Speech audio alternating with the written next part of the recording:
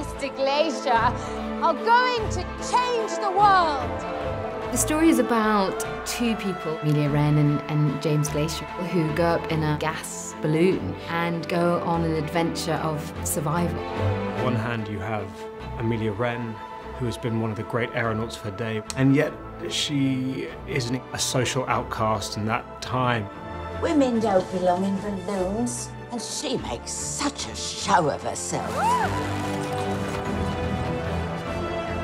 And then you have James Glaisher. He is a young, passionate meteorologist having to fight for respect. You'll get your chance, you know. They'll realise your worth. I think they know my worth quite well enough. What I always loved about the film and the journey that the characters go on is a sense of adventure and wonder. And so it begins. It's a story of human achievement. These people are incredibly frail passengers at war with the sky.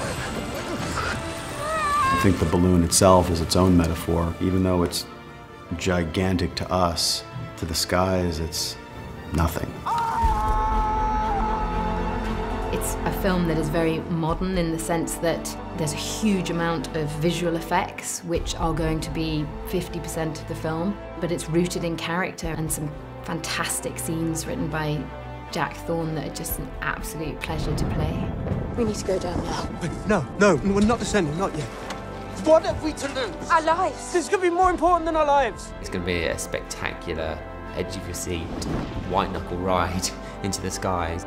It's a film that is about hope, about the feeling that anything is possible.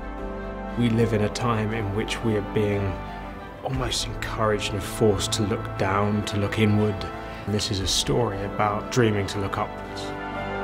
There is an extraordinary wonder and formidable freedom up there in the sky when you're in a balloon, but you're always subservient to nature. Up there, it's where I have found the greatest happiness.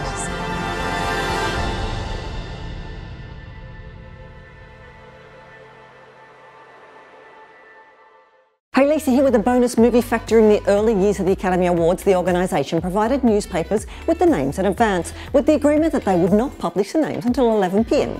Of course, then someone had to ruin it for everyone when the Los Angeles Times broke this rule in 1940, announcing that Gone with the Wind had won before the statue had even been handed out. It led to a rule change that stands today. Do you like my shirt? You can get one for yourself in the link in the description.